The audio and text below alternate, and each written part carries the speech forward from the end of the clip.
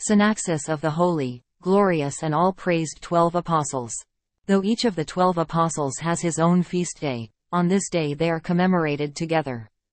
Of the 12, only Saint John the theologian died in peace, the rest met a martyr's end.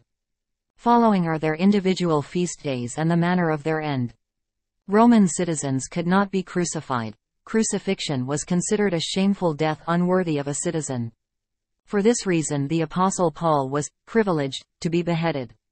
Peter, June 29, January 16, crucified upside down. Andrew, November 30, crucified. James the son of Zebedee, April 30, beheaded. John the theologian, September 26, May 8, died in peace in a wondrous way.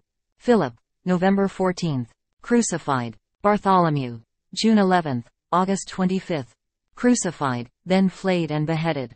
Thomas, October 6, pierced with 5 spears. Matthew the Evangelist, November 16, burned to death. James the son of Aphios, October 9, crucified. Thaddeus, or Jude the brother of James, June 19, crucified. Simon the Zealot, May 10, crucified. Matthias, August 9, stoned, then beheaded with an axe when dead. Paul, June 29, beheaded.